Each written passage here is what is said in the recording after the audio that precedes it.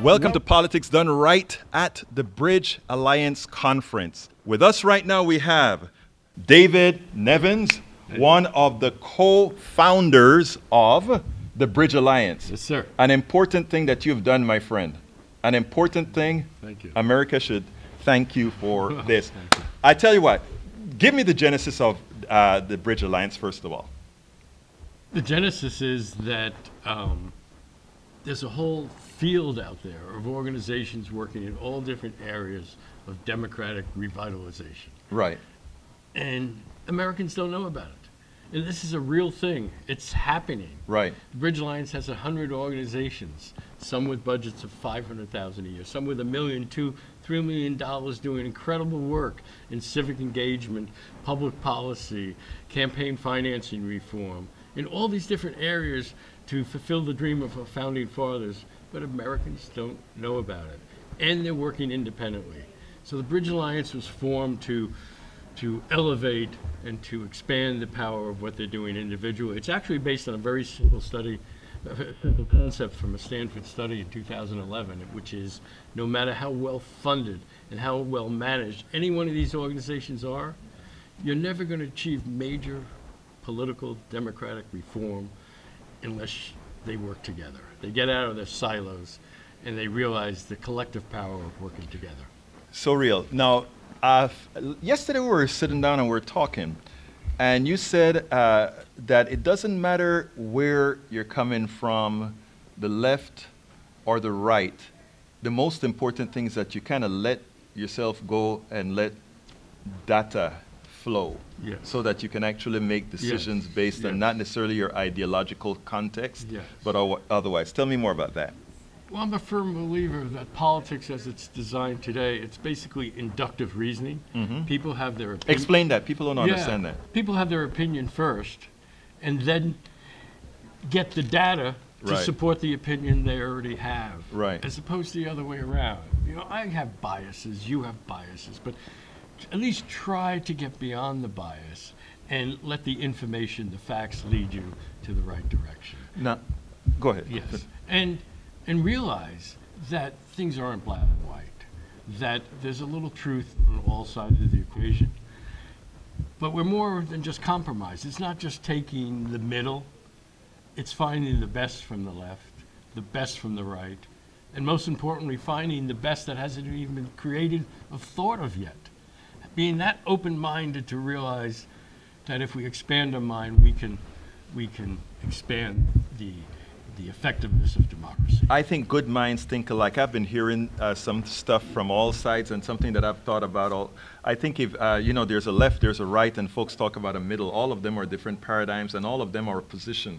Yeah. So I think I heard bits and pieces of what we're driving to, and that is, let's forget about the left. Let's forget about the right. Let's forget even about the middle and start looking at issues individually and how they affect people. Your thoughts on that? Exactly. Yes. It's an open-mindedness. Mm-hmm. It's a creativity.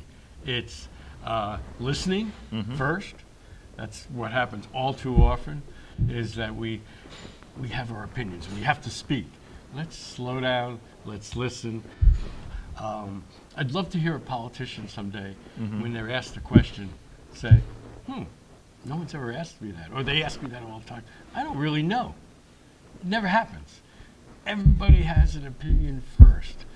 Let's let the facts, let's let the interactions, let's let the collective humanity lead us to the democracy we all believe we should have.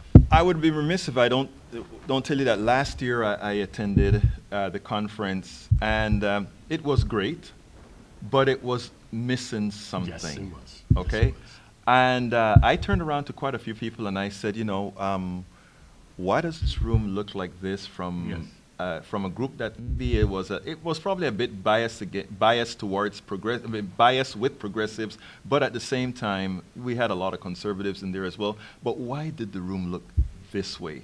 You guys made an intentional effort. Yes, we did. And that deserves a huge commendation, because these kinds of efforts have to be intentional for various reasons. Yes. Tell me what you did. Well, we were called out. It's like so many of these conferences in the space. you know, it was mostly white, Mhm. mostly well-educated, Mhm. mostly people who've been doing this for years. Mhm. And that's not what America is. You know, if we're ever going to become a national movement, if we're never going to get 12 million Americans, which is The amount, tipping point, 3.5%, yeah. yes, we have to represent the diversity of America. Right. And that's what we set out. We were called out for it, and we engaged some incredible people who, people of color, people of different faiths, people from rural areas, people from cities, who realized that we have to expand the movement. In this summit, we were fortunate. We had incredible funding to allow people to come to something like this who could never afford to travel from California or the Midwest to an event like this. And this, I believe, this summit was truly reflective of the diversity of America. And if we don't fulfill the dream of our founding fathers in writing, they never effectuated it. Maybe they never wanted to totally effectuate it. But if we never reach the ideals of having a pluralistic society, a diverse society, and figure out how we're going to all work together, we're going to fail. Because the reality is, Right. that's what we are. Well, two answers there. And firstly, I think work that we are doing, it's making this country a much better country.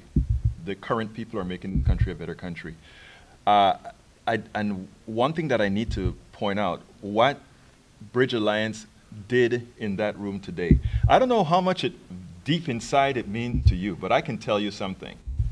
The difference that you see in that room to many is huge, because it is, I go to a lot of conferences every year, progressive and otherwise, and you don't see the intentionality that I saw there. And when I walked into the room, I spoke to your co-founder, and she said, "Oh, you're going to see a different room when you see." And I said, "Oh yeah, great, and that's nice, and all of that." And that's what I said. But deep inside, I said, "I know what I'm going to see when I get to the conference." You guys ought to be very, very much commended for how this was attained, because it doesn't look like any other conference that I've seen in the last several Very years. kind of you. Yeah. It's not about kindness; it's about reality. Well, I was blown away by the expression of humanity, Right. the incredible ideas, Right. not only ideas, but ideas that can be turned into action. Right. That's what we need. Right. I've been to so many of these events before. Right. And everybody has great ideas, but what is the next step? How are we going to make this happen? Right. You know, what is the oath that people in that room today are going to take? Right. You know, are they going to be committed, you know, leaving the room to making this happen? I believe we will.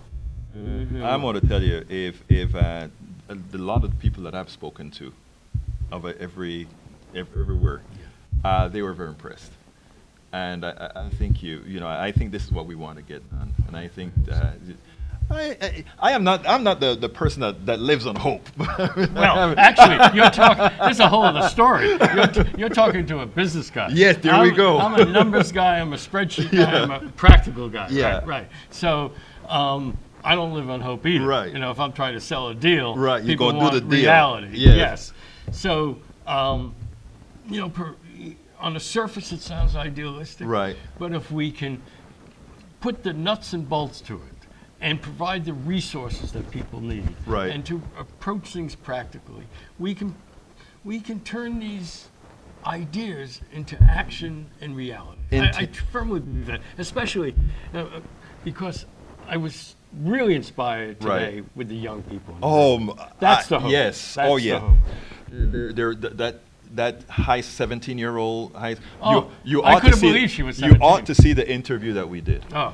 Okay. So Yes. so what I'm saying is, it was intentional that we went across age, race, gender, religion. It was intentional. Yes. And it shows that intentionality works. It's something that we ought to preach. It's something that I do. So I'm saying, David, Nevin, Bridge Alliance, you keep up the good work, and I love what's going on here. Thank you. Enjoy. Take Very care. much so.